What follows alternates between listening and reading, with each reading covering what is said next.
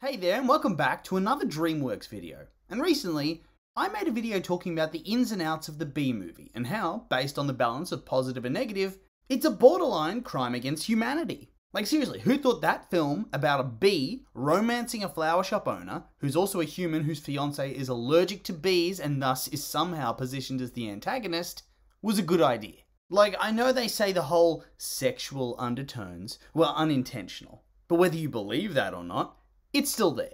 It's weird, and it shouldn't have been made.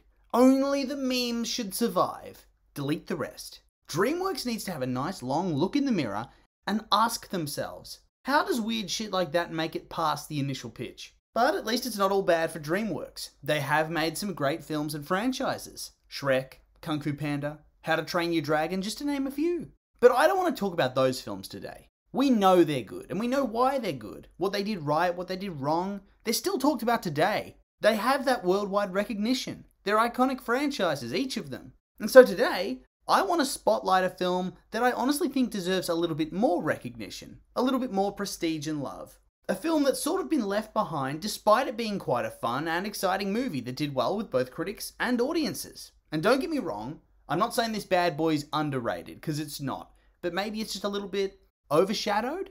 It needs more love. So many awesome films from the past sort of just get shuffled off to the side after a couple years, and I don't want this to happen to this one. But anyway, of course, that film is Over the Hedge. Released in 2006, Over the Hedge tells the story of RJ, a raccoon who finds himself in the deadly sights of Vincent, a bear who's a popular tourist attraction, and is given a lot of food by visiting humans. Of course, being a fool, RJ thinks that it's a perfectly smart and reasonable idea to try and steal from this bear. He of course fails and accidentally destroys all of it, leaving him with an ultimatum of a week to restore what was lost, or Vincent will hunt him down and kill him. Meanwhile, a group of woodland animals consisting of Vern the turtle, Hammy the squirrel, Stella the skunk, a family of porcupines, and a father and daughter opossum wake up from their hibernation to find the majority of their forest has somehow been completely converted into a suburban neighborhood in just a handful of months. And like, not slightly, but full conversion. Very efficient builders. Anyway, frightened about their future and where they're going to find enough food to survive, the group are found by RJ, who quickly begins to teach them about the blessings of human settlement and helps them steal food from the neighborhood, creating a new stockpile which he intends to hand over to Vincent once he double-crosses the critters.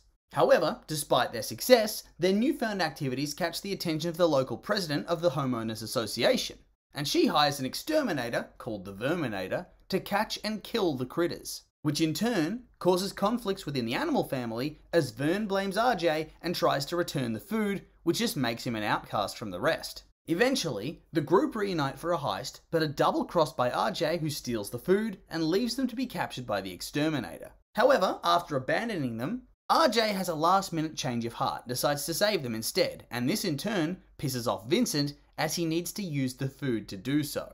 And so, the animals then need to contend with Vincent, the angry bear, the psycho Homeowners Association lady, and an overly enthusiastic exterminator who actually seems to enjoy the concept of slaughtering helpless woodland animals. And after a quick confrontation, the animals trick the trio into getting trapped by an illegal pest control machine, the D-Pelter Turbo. And whilst Vincent shipped off to the Rockies, the humans are arrested and shamed, and our woodland friends live happily ever after. And all in all, I think the film did very well for itself. Whilst it wasn't a huge box office sensation, it certainly did better than I expected coming into it, grossing $340 million off of a budget of $80 million. And I mean, that's pretty decent in my opinion. Yeah, it wasn't quite what they were hoping for, but you can't tell me that that's a bad gross for a film that, when you first look at it, doesn't really seem like it's going to be all that good. Although, on the other hand, it was a gross low enough that it killed off a potential sequel because the studio was afraid that the sequel would make even less money, so take that as you will. And then, from a critical perspective, it also has a very respectable 75% on Rotten Tomatoes, averaging a 6.8 out of 10 and a score of 67 out of 100 on Metacritic. And, you know, maybe the average rating could afford to go up a little higher, but I think the percentage at the very least is quite fair. Because yeah, this isn't a Pixar mega hit or one of Disney's greats. It isn't even one of Dreamworks' best works. But it is a fun family film, and that's really all there is to it. But enough about all that. Let's actually move on to what makes this film so fun to watch. What makes it so enjoyable and exciting. And for one, I think that a big part of the fun is simply the story itself. or the way in which the story is presented. In a lot of animated films, there's a bit of downtime for talking and character discussion, or even outright just singing. And these often help develop emotion and add some more depth to the story. But here, I wouldn't say that there's no emotional development. After all, there are a few more subdued moments during the film, e.g. the scene where the Ben Folds song Still plays. We'll come back to the music later, but damn, I love that scene. And these scenes really do add a good emotional contrast to what would otherwise be a pretty much balls-to-the-wall action-adventure heist movie. From the moment RJ arrives and meets the animals and instigates the theft of food from human homes, the movie just goes bananas with action. And I think that that very much helps to set it apart somewhat from a lot of other films of its era. Hell, even today, the popular style for the top animated studios are largely character-driven adventures that heavily balance action with slow and emotional scenes. Over the Hedge openly shuns that formula and says, but what if we had more action? And then almost as an afterthought they think, ooh, better have an emotional scene, let's add a sad song. And my god, it just works. The film just goes so hard, and then out of nowhere it's just all sad face. And then it's going hard again. Hell, even the emotional reunion and forgiveness scenes at the end of the film are against the backdrop of hiding in a hedge as a bear is on one side and an exterminator and an angry homeowner with a weed whacker are on another. And on top of that, the plot itself is very simple. Animals steal food and fight back against humans whilst learning the meaning of family. It doesn't try too hard to make you think. It doesn't have too many hidden themes and messages. It is by and large a popcorn movie. It focuses heavily on silly toilet humor and fart jokes and silliness and craziness, and then action and explosions as well. And that's okay. Not everything needs to push boundaries and break new ground every single minute. Some films should just be made to give the audience a good time. And that's what Over the Hedge does. It's what it's all about.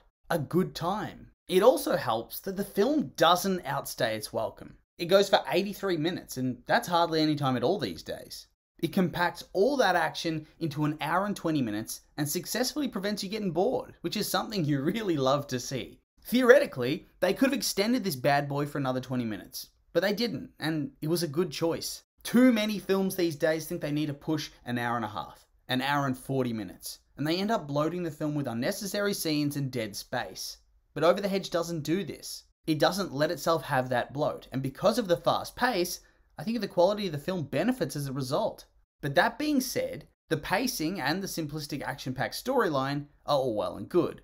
But in the interest of fairness, I do have to admit that this does combine to ensure that character development is kind of kept to a minimum.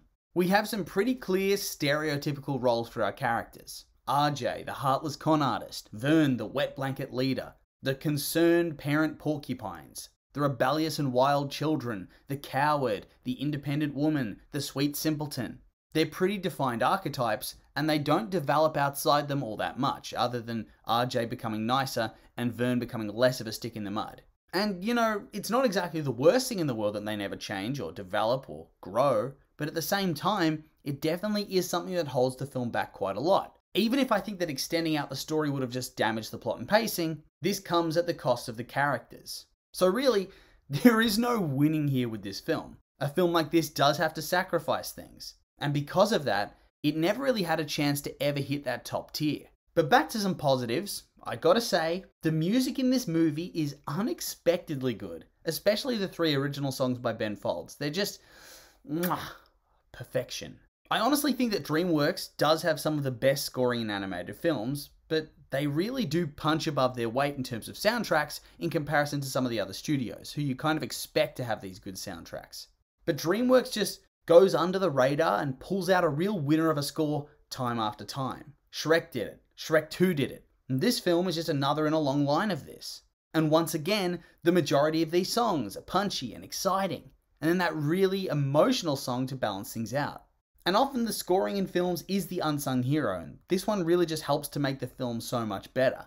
Without it, it does drop quite a lot in quality. But anyway, there's not really that much else to say. The film isn't perfect, but it does what it needs to do, and it's one of my favourite B-level animations of the 2000s. But with that being said, these are just my opinions, and now I'd like to hear yours. What did you think of the film? You think it's great like I do? Do you like it even more than me maybe? Or do you think it's pure trash? I'm curious for your thoughts, so make sure to like, comment, and subscribe, and let me know.